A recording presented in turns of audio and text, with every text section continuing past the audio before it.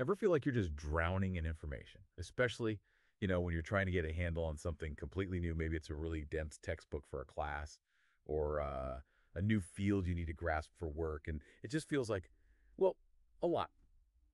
Welcome to the deep dive. We're here to give you that shortcut to being genuinely well-informed. Today, we're plunging right into the fundamental concepts of statistics. Specifically, we're looking at Chapter 1 of Mario F. Triola's Elementary Statistics, the 14th edition. Our mission, simple. We want to distill the absolute must-know nuggets from this intro material, make those complex ideas clear, relatable, and really give you the tools to critically evaluate all the numbers that shape our world. So whether you're a student just starting out in stats, maybe prepping for a data-heavy meeting, or you're just curious about how numbers get used and sometimes misused, this deep dive is definitely for you. We're going to unpack the core definitions, those crucial distinctions, and some practical applications. It's all about helping you think statistically, kind of like your statistical superpower training, starting right at the beginning. Yeah, and what's really fascinating, I think, is that Triola's first chapter doesn't just throw formulas at you. It actually starts by emphasizing critical thinking. It's about teaching us to, well, question the data we encounter every day. And that's just vital now, isn't it, with so much information out there? Absolutely. And to question things effectively, you need that solid foundation. So let's start with the real building blocks. When we talk about data or statistics, what exactly do those terms mean? Okay, so data fundamentally are just collections of observations. These could be measurements, survey responses, even simple yes or no answers. And a really crucial point, one people often miss, data are plural. So we should say data are, not data is. Oh, that's a good catch. Oh, Probably get that wrong sometimes. a lot of people do. And statistics, then, is the whole science behind it. It covers everything from planning studies, getting the data, organizing it, summarizing, presenting, analyzing, and finally interpreting that data to actually draw meaningful conclusions. Okay, so it's much more than just plugging numbers into a calculator. It's a whole investigative process. And within that, you constantly hear population and sample. What's the difference there, and why does it matter so much? Right. A population is the complete collection of all the data you're interested in studying. So if you're studying, say, human resource professionals, the entire group of them globally, or maybe just in the US, that's your population.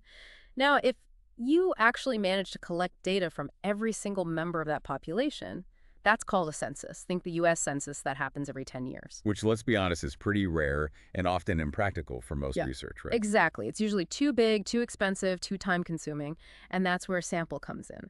A sample is just a sub-collection, like a smaller slice, selected from that larger population. So if you survey, say, 410 HR professionals, those 400 are your sample. The whole point is to use that smaller, manageable sample to make smart judgments about the bigger population. Okay, that makes sense. And understanding that difference is really your first line of defense against misleading headlines. You know, the ones that take a finding from a small sample and make it sound like a universal truth. Yeah, you see those all the time. Survey finds X% of people believe Y. Exactly. Knowing the population versus sample distinction is step one to thinking critically about those claims. Got it. The book lays out this statistical study process in three main phases: prepare, analyze, conclude. Let's start with prepare. What's involved there? Preparation is all about setting the stage properly. First, you establish the context. What do these numbers actually represent? What's the specific goal here?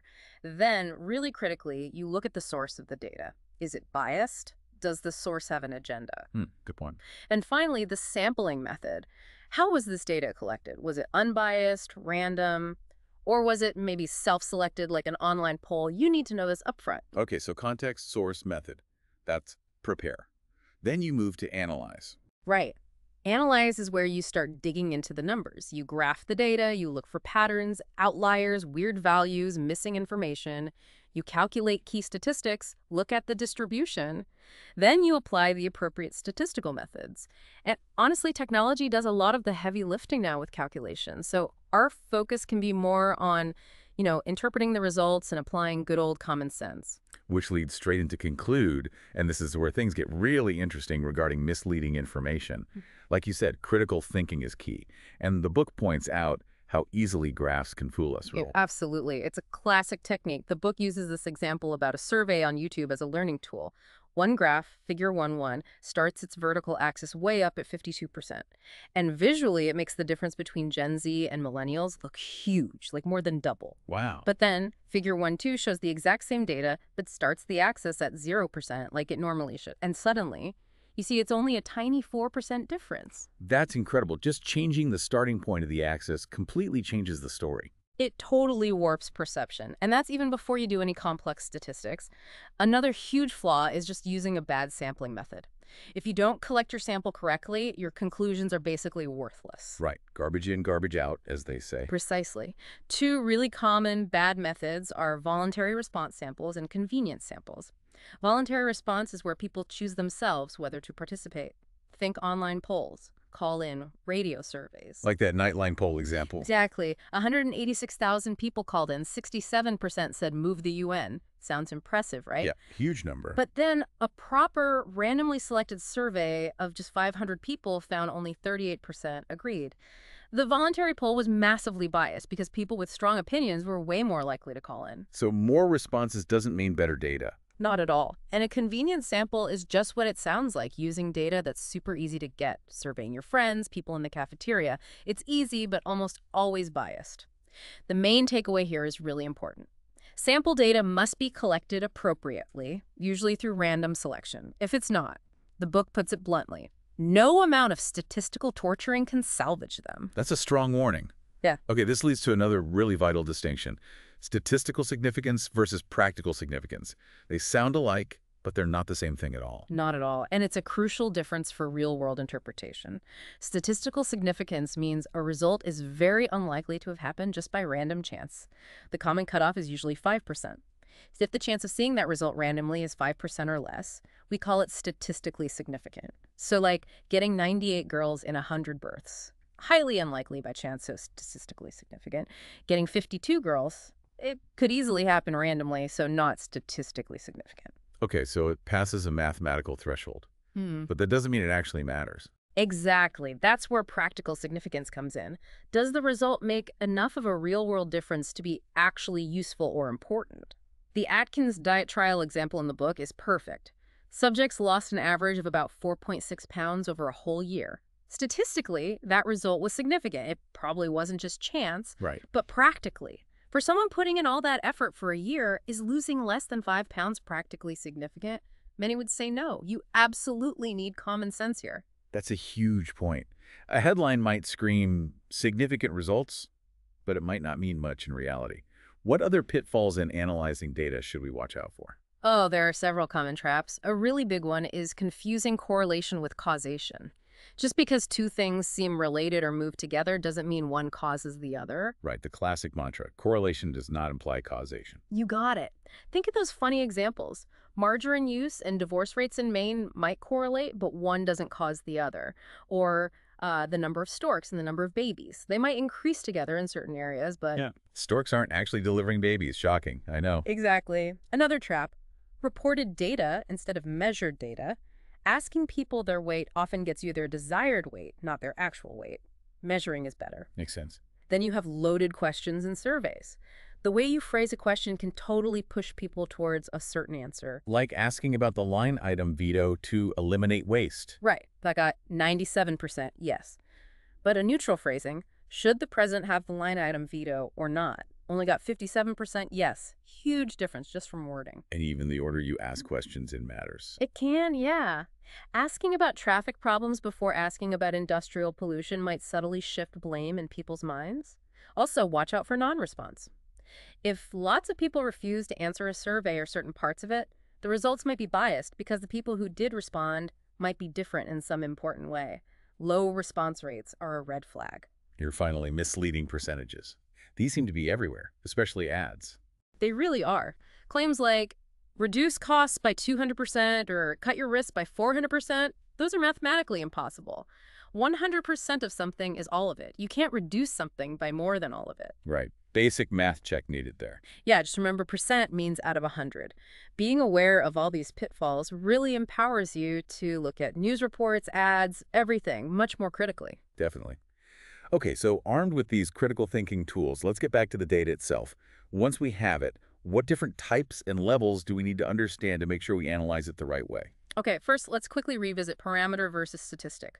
Remember, a parameter describes a whole population, while a statistic describes a sample. Yeah, population parameter, sample statistic, easy mnemonic. Exactly. So if a survey of, say, 1,659 adults finds 28% own a credit card, that 28% is the statistic from the sample. If we somehow knew the true percentage for all 250 million U.S. adults, that number would be the parameter. Makes sense.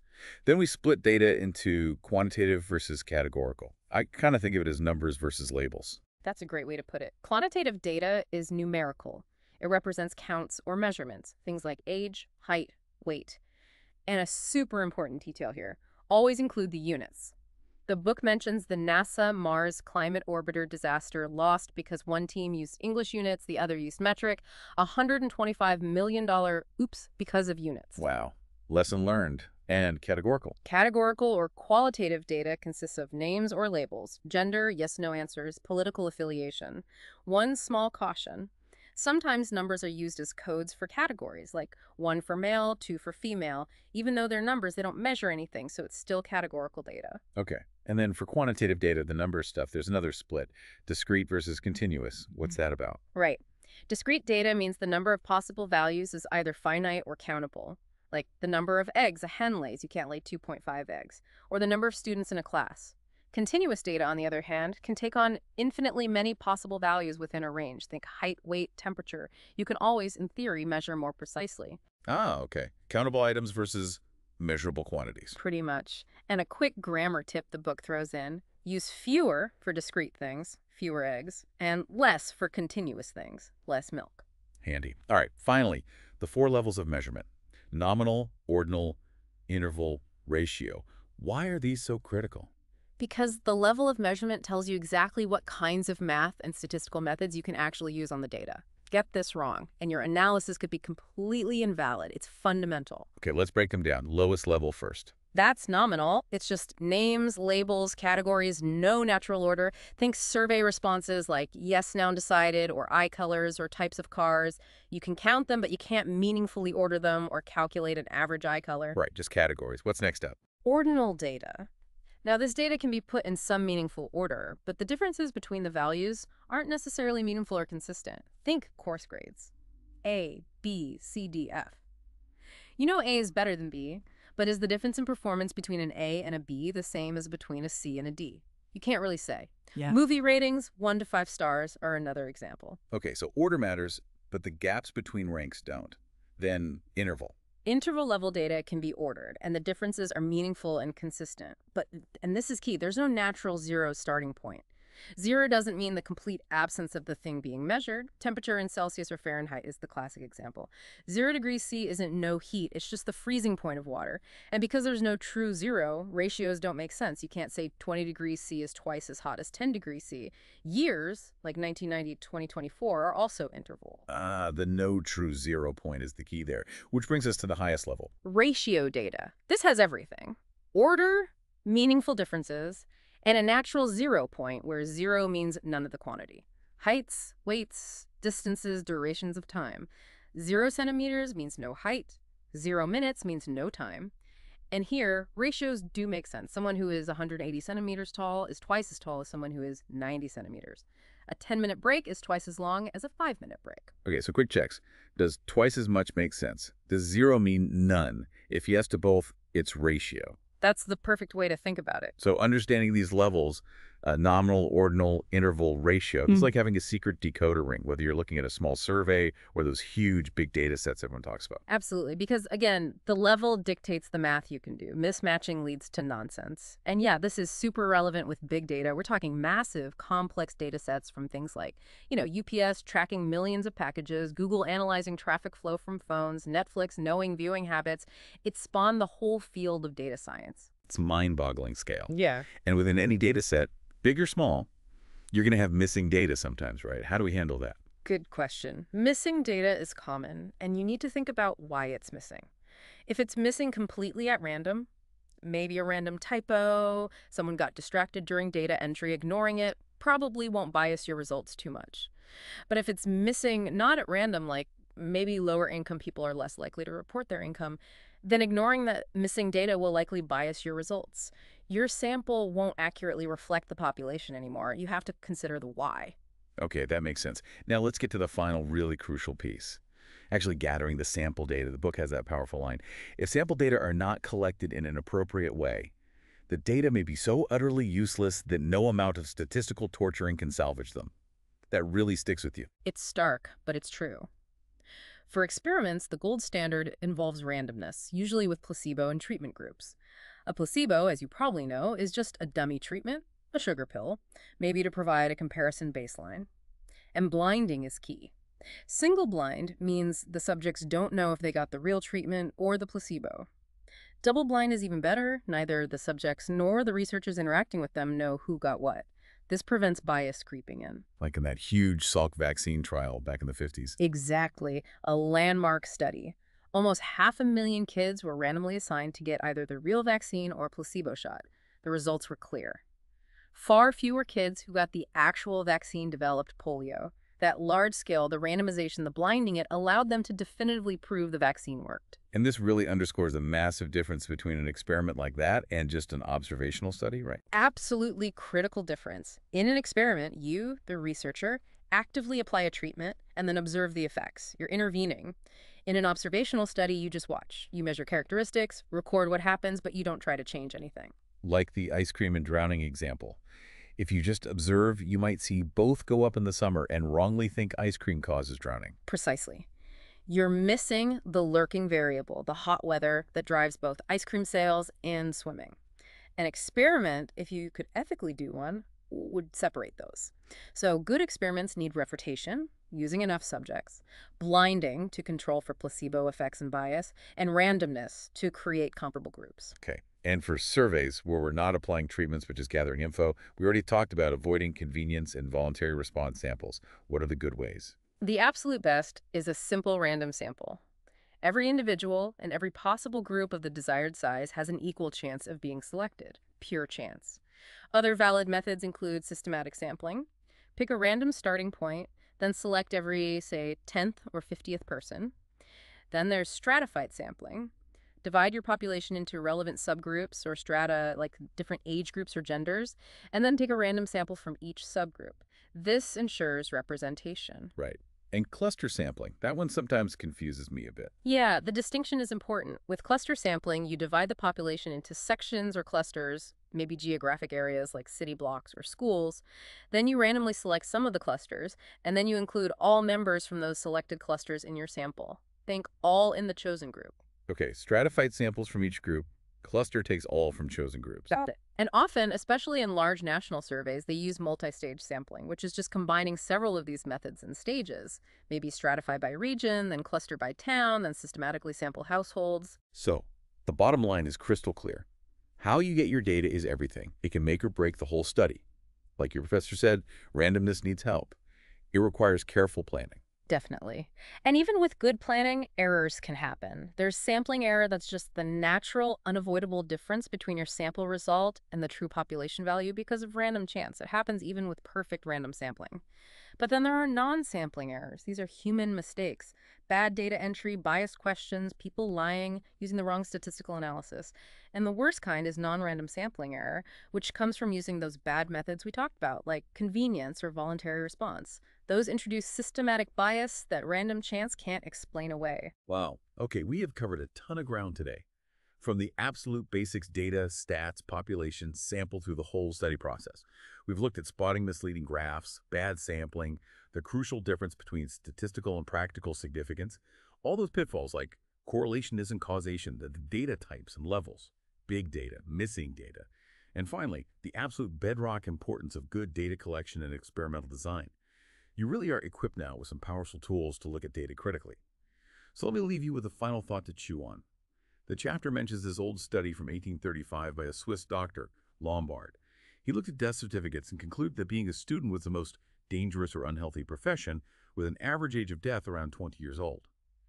Now, based on everything we've discussed, sampling, context, potential pitfalls, why might that conclusion, even if the numbers on the certificates were technically correct, be totally misleading?